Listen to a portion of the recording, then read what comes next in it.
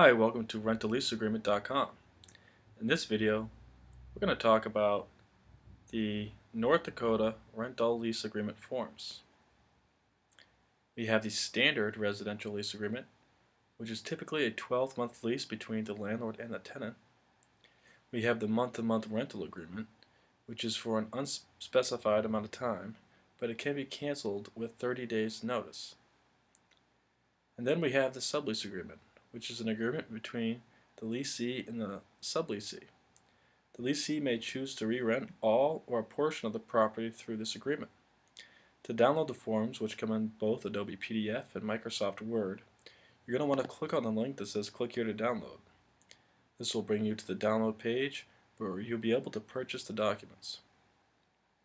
We also provide security deposit rules, landlord's access to rental property rules, and when rent is due and late fee rules.